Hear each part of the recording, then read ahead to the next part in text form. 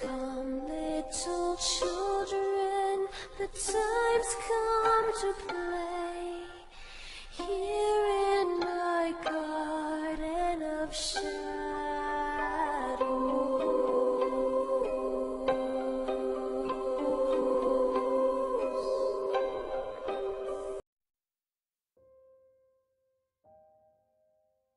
Hello, I'm Runia, aka Media Adaptation, and welcome back to Moderation while meets for a game. And you can say Murphy's Law has had it out for me. All this week we've had trouble with YouTube messing up, Google, and also our internet provider. So God knows when this video is actually going to get posted. Earlier this week we did a request for the adult horror anime Crimson Climax, which we'll throw a link up in the iCard, as well as in the inslate. We also showed off our new models that are in the works. Again, another big thanks to Mistress Yasmin for helping us make them. But anyway, let's get on to today's video. The supposedly lost 80s style anime Go for a Punch, aka Saki Sanobashi. And I believe this would be our 24th video on the subject, where we recap the events of the past week of the Discord and Reddit groups, and then we work on compiling a list of anime from the time to help us cross-reference their findings, which has actually helped out a lot in the past weeks. But anyway, let us begin. And about the Discord, I've asked the person who's running it, and we've been given a link to it, which we'll put down in the description below, in case you're interested in joining. Again, all trolls will be banned, please keep memes only on the boards that allow it, and please be respectful to the other members.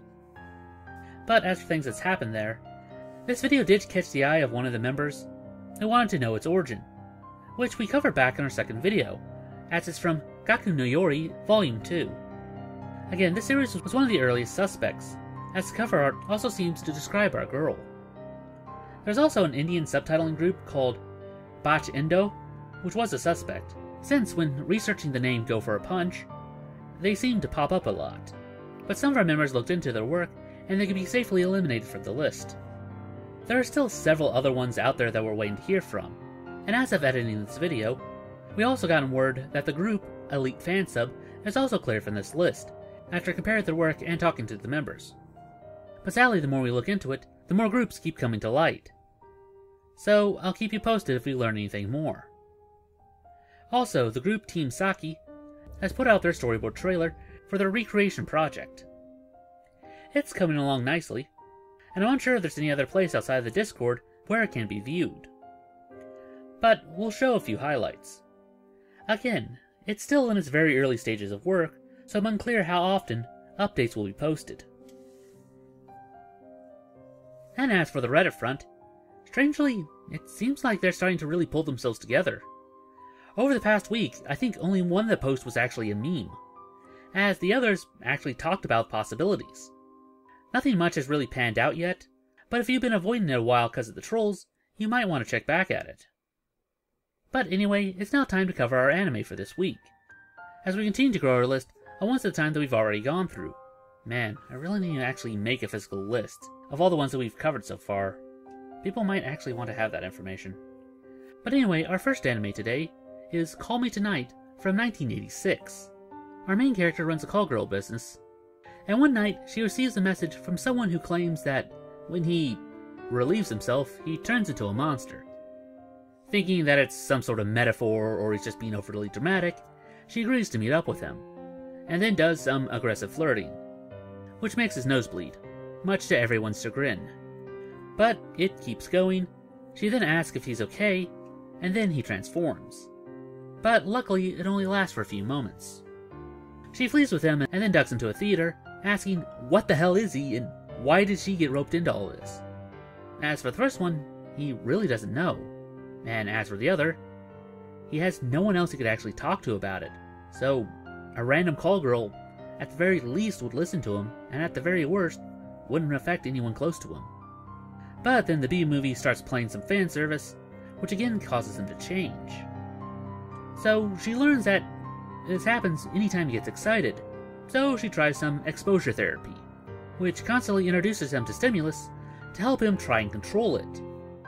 Collateral damage, on the other hand, was apparently not part of her plan. Some people from the cafe try to sell this story to their boss, who isn't really buying it. but learns that the girl is from her high school, and uses the photo to blackmail her. She then tries to get jiggy with him to try and disprove things, but it only has the opposite effect, as he now gets stuck in this mode.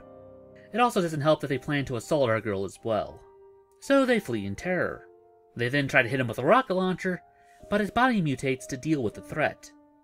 And then our girl appeals to his humanity, and he confronts this entity, which calls itself the Collection, a being that absorbs species from different planets to add to its power. The problem being that the higher intelligence of man has proven difficult to control, and can only assume control when it's driven by its base emotions, i.e. boobs. So the guy manages to reject it, and he's cured. All seems well enough, until it's implied that it simply jumped to a new host. Our next anime of today is called Kimura, from 1998. Okay, this one is a bit exposition heavy at the end, so in short, two guys return home from work and stumble across a military group led by their father. And aside from some superpowered beings showing up, they also find a man in a jar, which everyone in the dub keeps calling a girl. Which again, it's the 90s, so I feel like they're trying to pull another Sailor Moon BS. But we'll double back to that in a bit. Turns out that these are alien vampires. Well, technically actual vampires?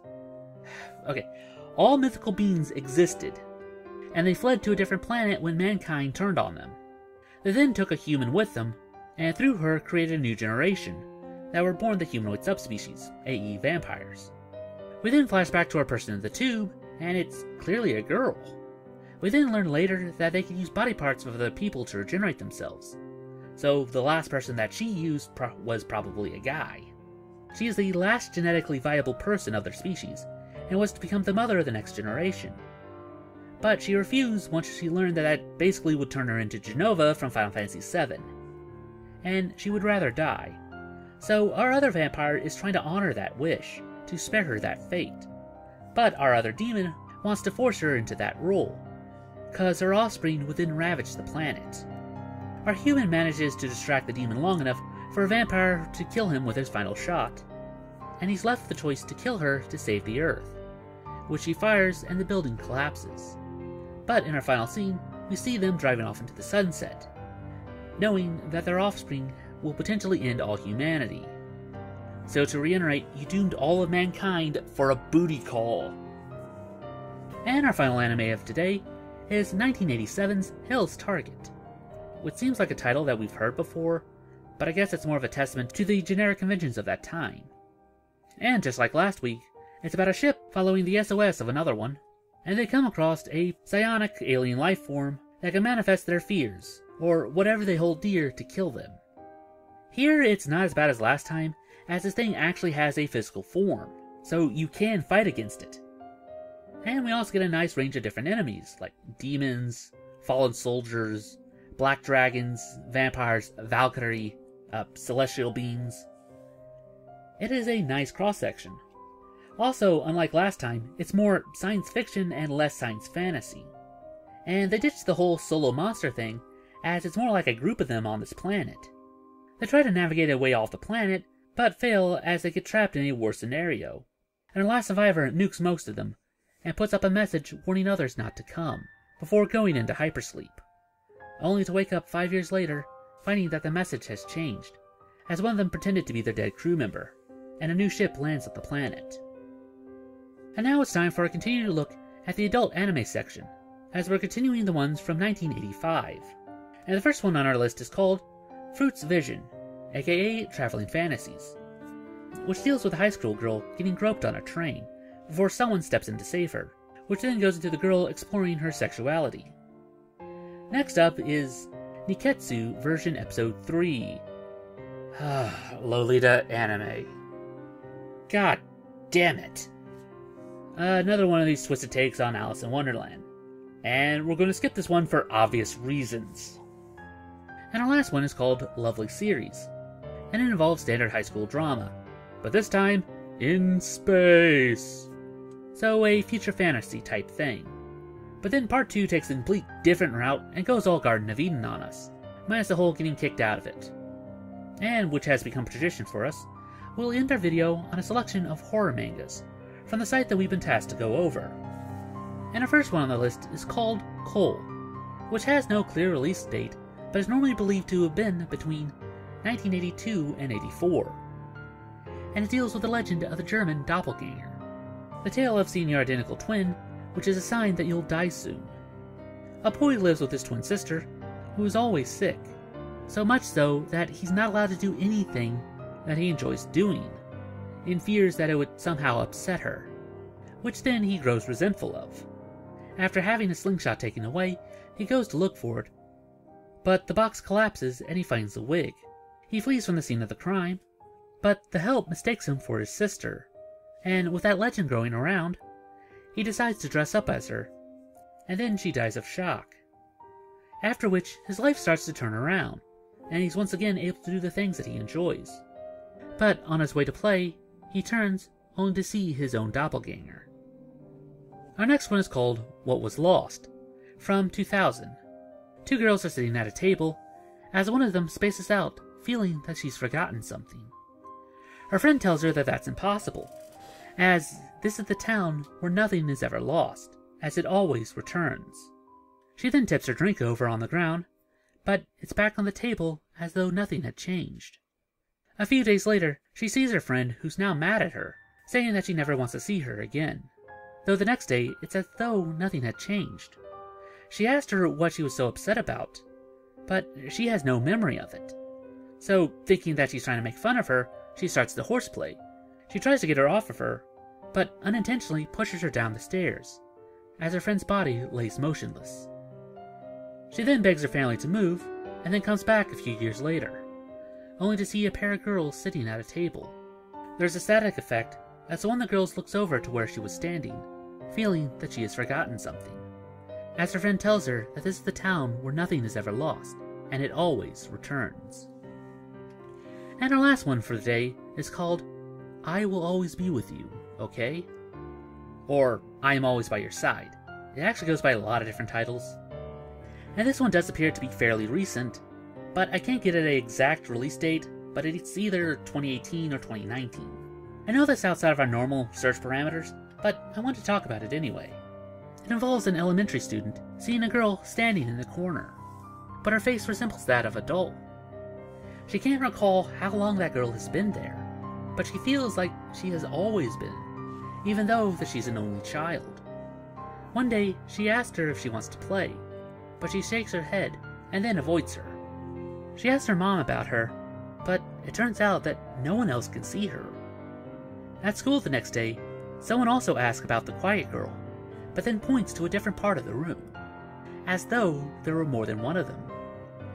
During their dance lesson, she sees her giggling as if talking to another unseen person, and then points to her as if showing which student that she belongs to.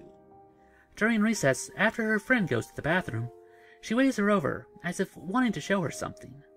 She opens a gate that they're not supposed to go through, and takes her by the hand. She asks what it was that she wanted to show her, as the thing smiles, as they're now in the path of an oncoming truck. Her mom grieves for her, as we see another doll dressed in the same clothes standing behind her. And that about does it for this video. If you have any other ideas like seeing made into a video, then please post it down in the comments below, and I'll add it to our next viewer request week. It's now time for the part of the show where we ask you to help us appease the YouTube algorithm by dropping a like, share, or comment. It helps out much more than you'd think. And if you haven't subscribed yet, then it's very much appreciated. And if you'd like to support this channel, then please visit our Patreon. Link will be down in the description below. Even if you can't give a lot, every little bit helps. Oh, we also started up a Let's Play channel. So if you want to see us try out some horror games, then feel free to stop on by. Link will be in the card as well as in the description. And I guess I'll see you in the next one. Anyway, I'm Runya. And I'm Ada. Reminding you to take life in moderation. Weep not, poor children, for life is this way.